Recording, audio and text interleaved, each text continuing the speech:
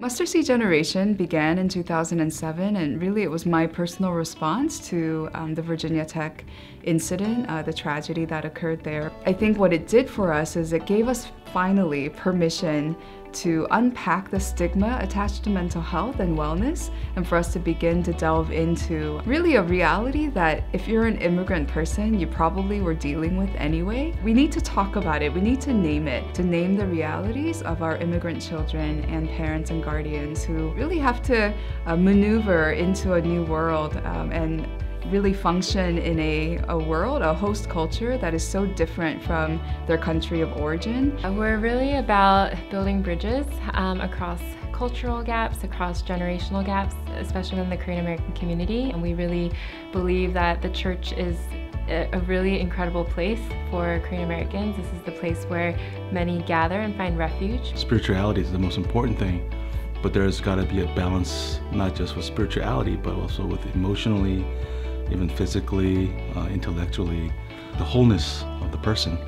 To see tears roll down, to see faces light up, and to see voices oohing and awing during the lectures and throughout the sermon, it shows that the stuff that we're covering is really addressing these needs.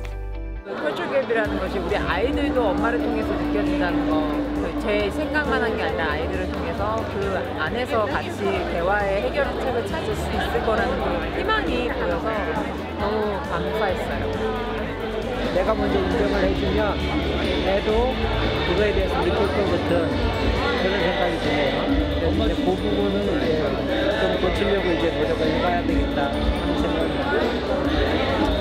I really believe this organization is here to reconcile people, create spaces where people could talk, create spaces where we can name things that people never knew there were names to. We really seek to build bridges in the community, bridges between parents, their second-gen children, as well as youth leaders who are there to really support the families as well.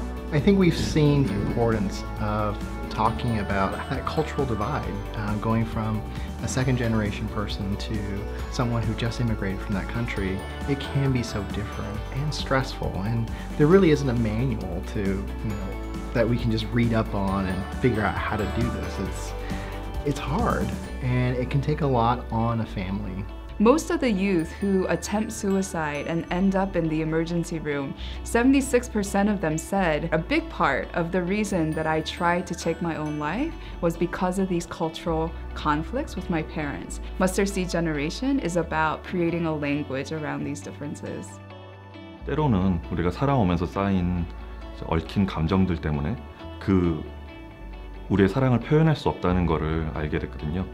그래서 그런 어려움을 겪고 있는 사람들이 저희같이 전문적으로 훈련을 받은 사람들을 통해서 그 마음을 충분히 전달할 수 있도록 그런 일을 하기를 원했습니다.